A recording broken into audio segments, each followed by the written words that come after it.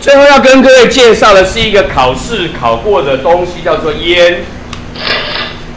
水会循环，生物老师教过，地理老师教过，水会循环。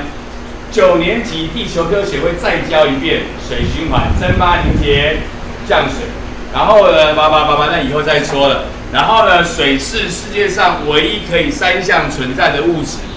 那个自然界。自然界不需要人工处理，就有固体的冰、液体的水跟气体的水蒸气，就只有它。这是地球科学会告诉你的事情。那么重点是烟。基本上，如果这个气体是一个无色的气体，你是看不见的。你从小到大也没有看过空气过啊，你只有风吹过的时候，你感觉到有空气存在啊。你没有看到空气过，水蒸气也是没有颜色的，所以你看不见水蒸气。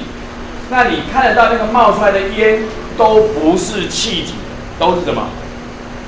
小液态或者是小固态，小水滴或者是小冰块，小水滴或小冰块。所以你看到的烟都是小水滴或小冰块。于是乎，你就要弄清楚，你到底看到什么？它哪来的？它哪来的？你看到什么？它哪里来的？云，这个考过哦。我3年级会告诉你，我心中暗爽30秒。3年级会告诉你，我心中暗爽30秒。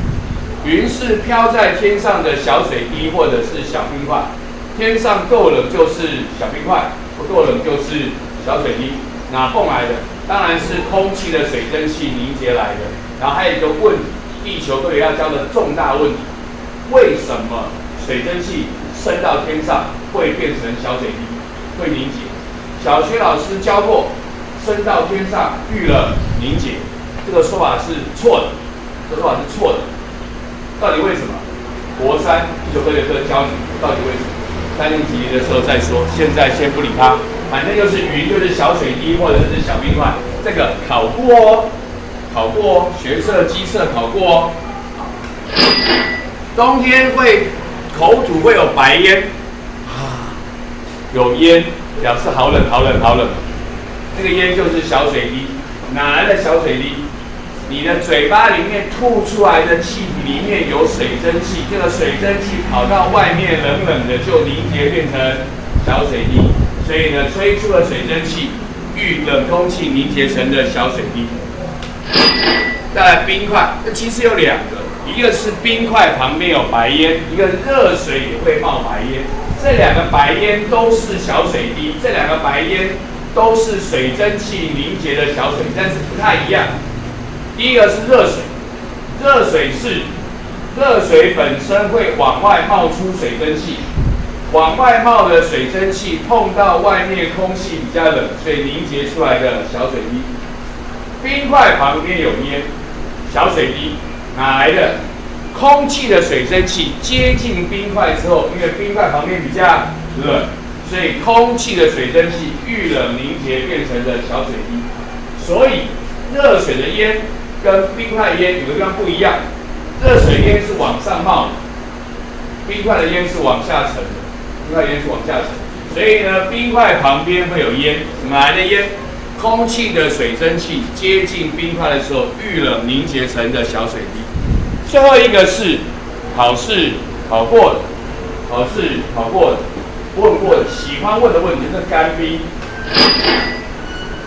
舞台上会用干冰制造烟雾效果，腾云驾雾啊，好像在天上啊什么一样。那个烟雾是什么东西？重点，那个烟雾不是2氧化碳。干冰会升华，只有固体的跟气体，气体的2氧化碳也是无色，所以你根本就看不见。那不然为什么会有烟？是空气的水蒸气凝结出来的小水滴。那为什么空气的水蒸气会凝结？因为干冰升华的时候要吸热。刚我们讲过，升华要吸热吗？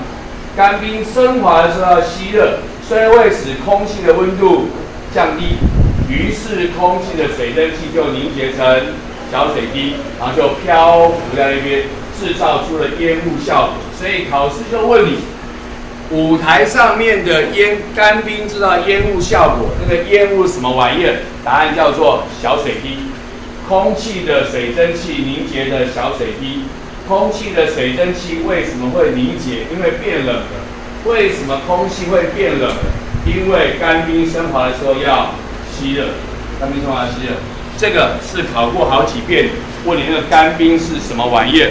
所以以上就是要让你知道，你平常看到的所谓的白烟是什么玩意儿？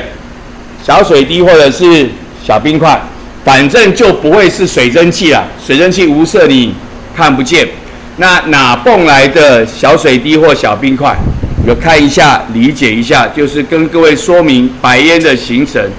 有人有问题吗？没，请写课堂练习。